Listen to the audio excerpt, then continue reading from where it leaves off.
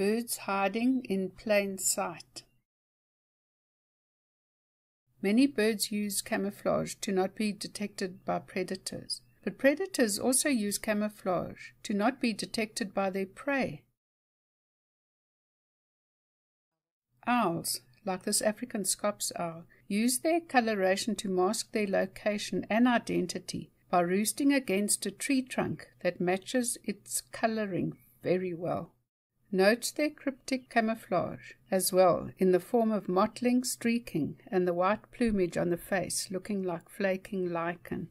When the eyes are closed and the ear tufts are erect, it looks like pieces of flaking bark against the tree trunk. And the beautiful bright red underparts of the Narina trogon that lives in forests is very conspicuous, even from a distance.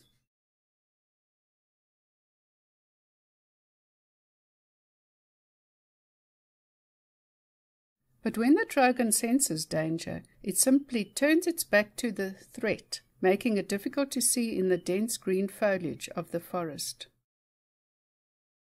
Many birds that live in green shrubbery and forests are green in color. This class's cuckoo hides in the green leaves while surveying the area for host nests in which the female can lay its eggs.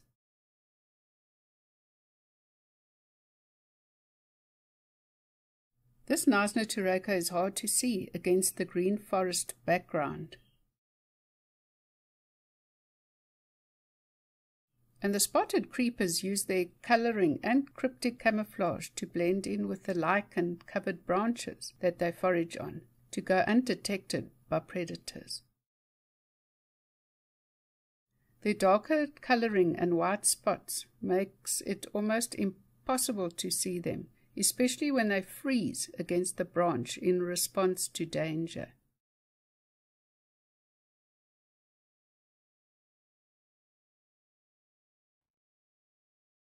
In the dry, arid Karoo, the birds that live out on the exposed open plains have the same colouring as the dry vegetation around them, like these Karoo korans.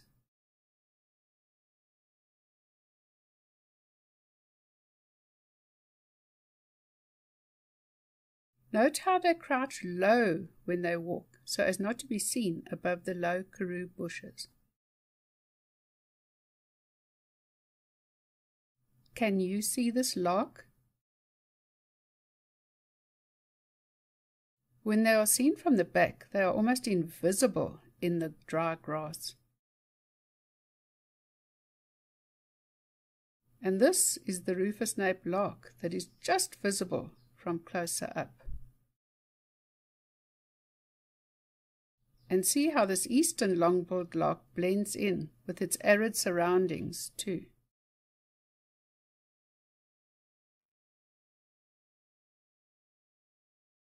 Note how this ground scraper thrush turns its back to disappear against the brown soil it is standing on.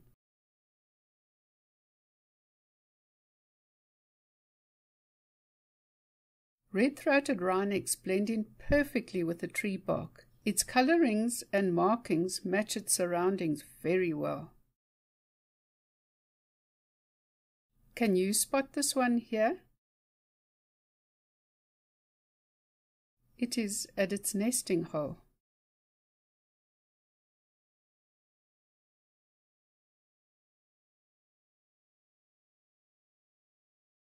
Nocturnal birds need to roost undetected during the bright light of the day, like this Cape eagle owl is roosting on a cliff in mottled shade. Its blotches make it hard to see in this dappled light. And see how the spotted eagle owl blends in with the bark and lichen of this tree.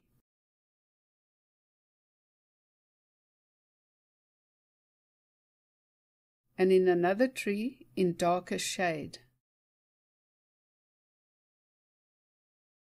Nightjars normally roost on the ground in the daytime. This fiery-necked nightjar was roosting under a bush. The spotted markings on this nocturnal spotted thickney help to break up the outlines of the bird and help it merge with its surroundings.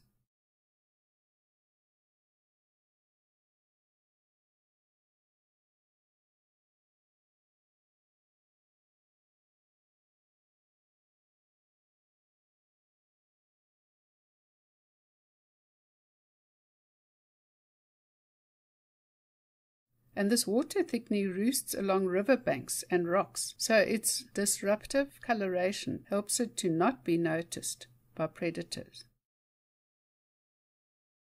Look how camouflaged this grey sunbird is in the coral tree. Birds also camouflage their nests and eggs. See how this chinspot batis has covered its nest with lichen.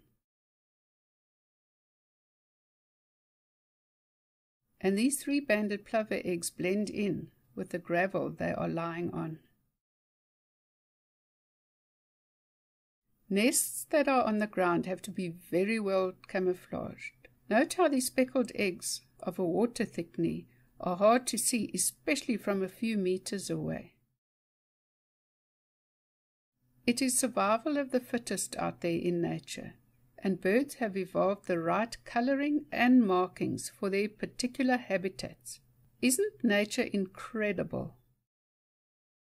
Hope you enjoyed this video. Please like and subscribe and post any comments you have down below.